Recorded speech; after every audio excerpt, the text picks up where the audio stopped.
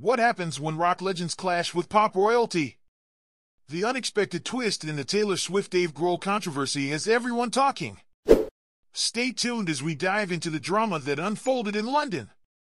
Over the weekend, Taylor Swift dazzled fans with a trio of sold-out shows at Wembley Stadium.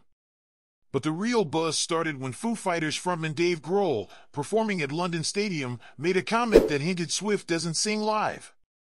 Grohl, we've had more than a few eras, and more than a few errors as well. Just a couple. That's because we actually play live. What? Just saying. Grohl's remarks ignited a wave of reactions. And just when you thought the story couldn't get juicier, Foo Fighters guitarist Pat Smear was spotted at Taylor Swift's Sunday concert, stirring even more controversy. Spotted in an Instagram story by actress Salma Hayek, Smear was seen enjoying Swift's concert alongside fashion designer Stella McCartney.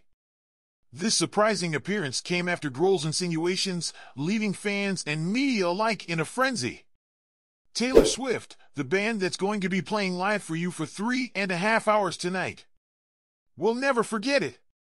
Swift, without directly addressing Grohl's comments, made a point to highlight her band's live performance, subtly acknowledging the ongoing controversy. Interestingly, Grohl and Swift have shared positive moments in the past. From Swift saving Grohl from an awkward situation in front of Paul McCartney to Grohl praising her re-recording of albums, their relationship seemed cordial until now.